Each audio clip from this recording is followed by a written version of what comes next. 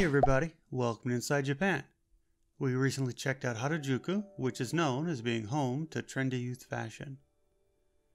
It's located on the west side of Tokyo, between Shibuya and Shinjuku, and is right next to the Meiji Shrine, Yoyogi Park, and the Olympic Stadium.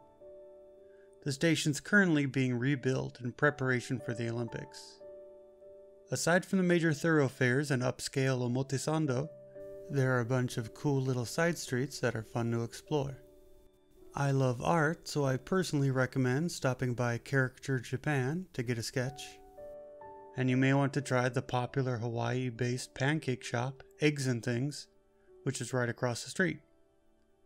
We checked out the famous Takeshita Dori, which is a 400-meter long stretch of boutiques, sweet shops, and some tourist traps accessed from the central gate of the station.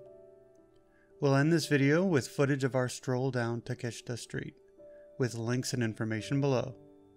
That's all for today. Thanks for watching. This has been Inside Japan.